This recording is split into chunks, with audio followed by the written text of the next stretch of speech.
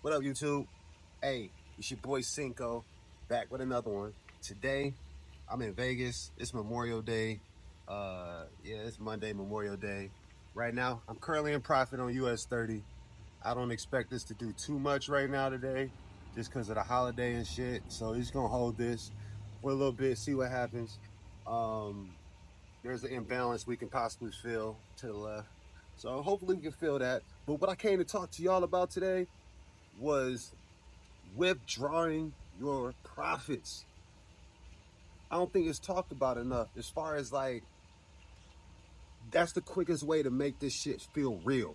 You know what I'm saying? It's like if you hit on a couple trades and you up, you know what I'm saying, in your account, however much you're up, you know what I'm saying, a couple $100, you know what I'm saying, in profit.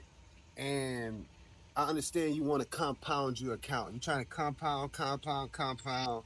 You know, you just taking trades, you hitting your trades, you know, you winning. Your account's growing. Take some of that out. Withdraw. I ain't saying you got to take it all out. I ain't saying you got to take half of it out.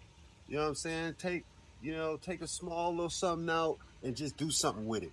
Whether it be paying an electricity bill, or not even that. Just treat yourself. Have some fun as far as like, all right, take 150 out, 200 out, take your lady out for a nice dinner or something.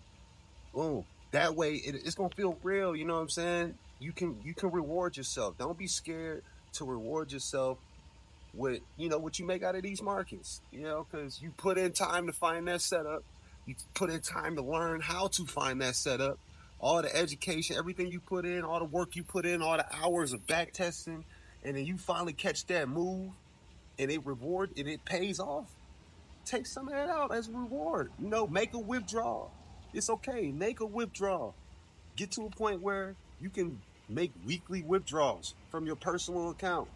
Whether it just be something small, it don't got to be something big out of it, but just pulling something out of the market and then being able to go do something with it out here in the real world, it'll make it all seem very real. Because up until then, it's just numbers on the screen.